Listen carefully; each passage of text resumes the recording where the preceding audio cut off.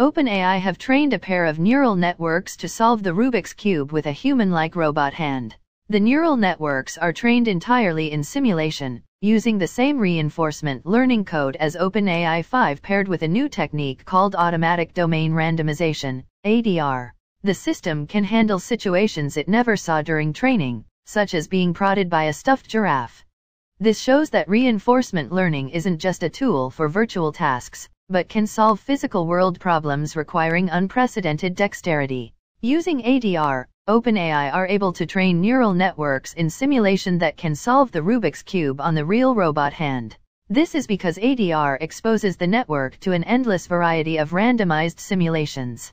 It is this exposure to complexity during training that prepares the network to transfer from simulation to the real world, since it has to learn to quickly identify and adjust to whatever physical world it is confronted with. Solving the